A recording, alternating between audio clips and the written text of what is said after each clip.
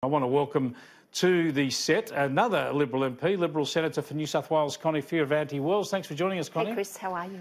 Good, thanks. Lots to talk to you about, but I want to get your thoughts first on Ita Buttrose. Now, you've always been active in the area of multicultural affairs and a great supporter of Multicultural Australia, so you won't disagree with her wanting to get different ethnicities inside the ABC's ranks, sure.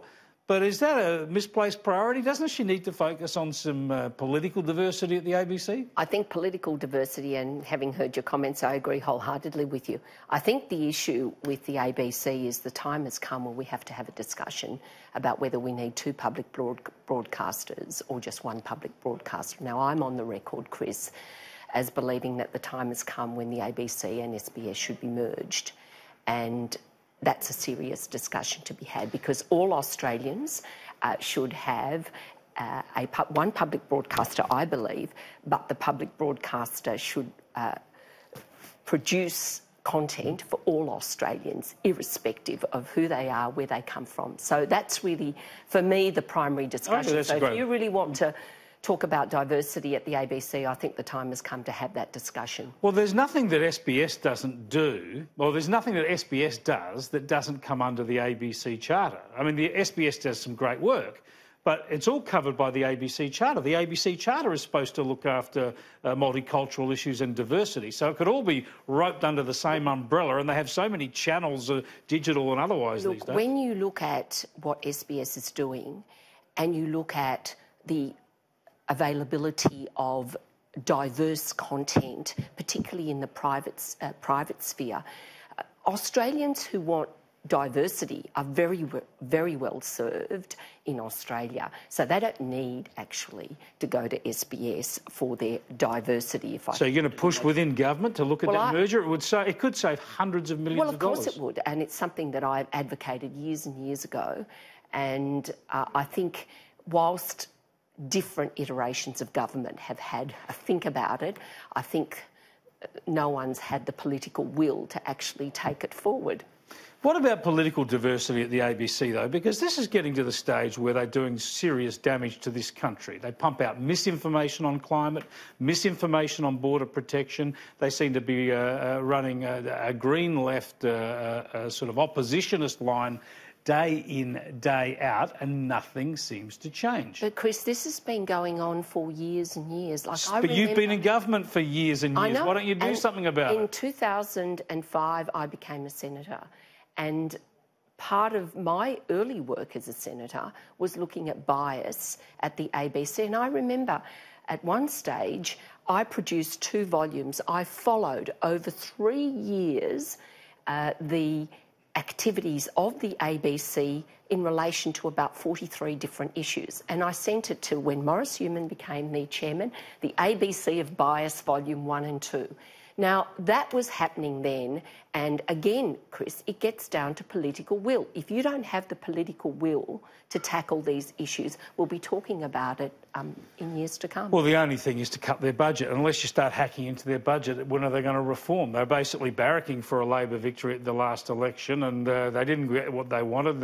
There's no change now. They're misinforming their viewers and listeners, and unless someone says, well, we'll trim your budget, they won't reform. But you will have to have this discussion, I think, in the context of going back to the point that we made earlier about diversity already existing. Like when I was Minister for Multicultural Affairs, when you look at my ethnic media list, it was about 500 different organisations, whereas we know that when we look at the mainstream media in this country, well, you've got 30, 40, 50.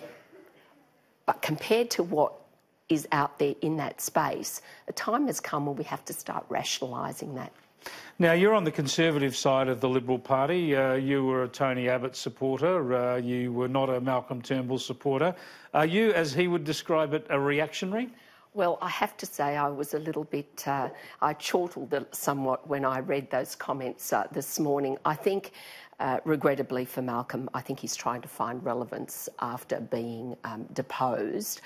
Look, the reality is that Malcolm was deposed because he took us too far to the left. And as somebody, as the person who resigned on that day and tendered my resignation, and in my letter of resignation, Chris, I outlined very clearly what my reasons were. And one of those was the fact that I perceived that the party had gone too far to the left. Now, as a senior Conservative from New South Wales, I was also particularly concerned about issues that had happened in relation to same-sex marriage. But Chris, you have to look at, for our ordinary party members and for those people, particularly of family and faith in Australia, who joined the Liberal Party, abide by our Constitution. When you do read that federal Constitution, for those people to have seen the objectives of that Constitution trashed, not under a Labor government, but under a Liberal government that they helped to elect, you can appreciate why there was the concern in the Liberal Party that then led to subsequent events. All right, well, as you know, I was Malcolm's Chief of Staff when he was in opposition. I have to keep mentioning that, sorry to bore you, but just by way of declaration for everything. But, of course, my point is he lost the leadership in 2009 because he was trying to do a climate deal with Labor. And it was exactly the same last year. He was trying to deliver a climate and energy policy that Labor states and the Labor federally could agree to. So that's just a matter of fact. But I suppose to bolster his argument, I mean, his point is, and where there's that element of truth in his argument, is that the Liberal Party, the coalition parties, have torn themselves apart on climate and energy policy repeatedly.